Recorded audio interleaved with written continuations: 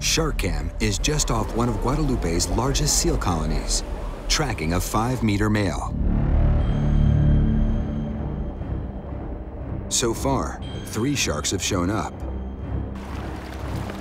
The odds are improving for an attack. 188, wow. Yeah, it's in the zone. It's in the zone. That's cool. Greg Scommel and Mauricio Hoyos monitor Shark Teo's progress. He's down at 182 meters, hiding at the bottom of the drop-off. It's dangerous terrain for SharkCam. The seabed is littered with large boulders, formed by the lava flows that created the island 8 million years ago.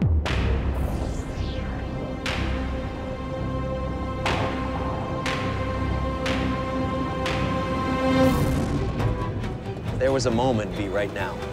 This is the place. We're in the place. We're in your hot spot. A 4th shark sneaks up.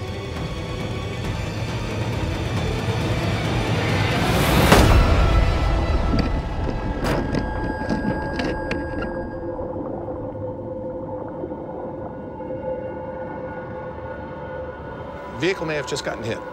It's Right. way nose down. Okay. May have hit the tail, which is something we Right. haven't seen before. Right. That makes me a little nervous because that's our most vulnerable spot on that vehicle. Right. We lose that, we lose the vehicle. Until now, the strikes have all been vertical and from the deep.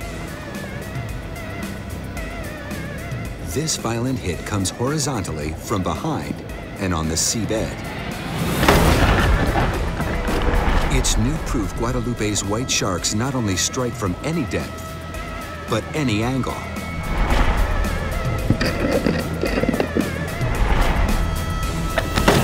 The robot subs have been attacked 10 times, and always during daylight hours. Is a pattern emerging of white sharks hunting by day and resting at night? In any case, it's all new to science.